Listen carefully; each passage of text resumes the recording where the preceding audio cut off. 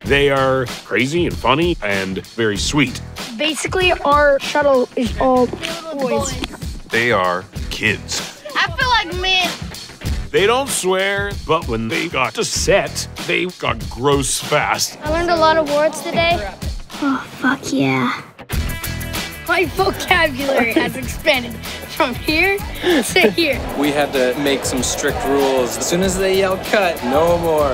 At home, I'm not even allowed to say CRAP. It's a fucking juice box. I don't think they get everything. That's a tampon. Girls shove it up their buttholes to stop babies from coming out. There's a couple things I didn't know that my mom had to explain in the car. She was like, well. What is a condom? A condom is, they call it rubber back in the day. What? How do you know that? They're all pretty innocent. He was just licking that woman's asshole. You want to kiss an asshole, Max? But they were. Sorry, Mom.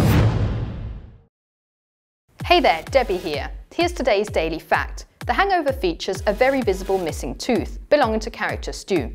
Actor Ed Helms, who portrays him, is actually missing that same tooth as it never grew. To create the character's look, his fake tooth was just removed for the necessary parts of filming. Remember to click here below to subscribe, on the side, for more great content.